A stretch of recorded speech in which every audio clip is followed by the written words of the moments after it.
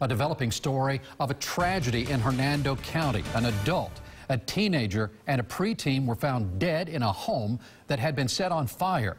This happened on Dunkirk Road in Spring Hill. 8 on your side's Jeff Patterson joining us live from the scene with that story. Good evening, Keith. Hernando County Sheriff's deputies were called to a home back here just after 10 this morning. Hernando County Sheriff Al Nienhuis calling what happened here a heart-wrenching story.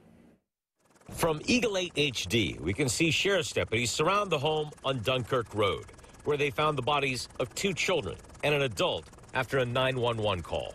This is at least preliminary investigation, seems to indicate that it may have some domestic violence type overtones or domestic issues. The sheriff will not confirm the relationship of the people inside of the home, but neighbors tell us for the most part, things are good here. This is a very nice neighborhood, quiet neighborhood, no crime around. Off camera, several neighbors tell us the people in the house involved moved in about a year ago, and they often heard arguments going on inside.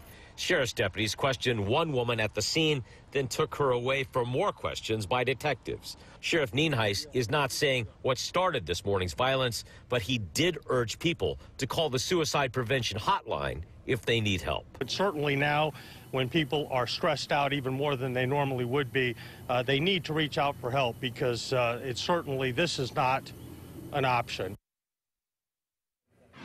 The sheriff says they are working to confirm the details of exactly what went on back here and the relationships of everyone involved. Of course, we'll bring you those details as soon as we learn them on air and online. Reporting live in Spring Hill, Jeff Patterson, 8 on your side.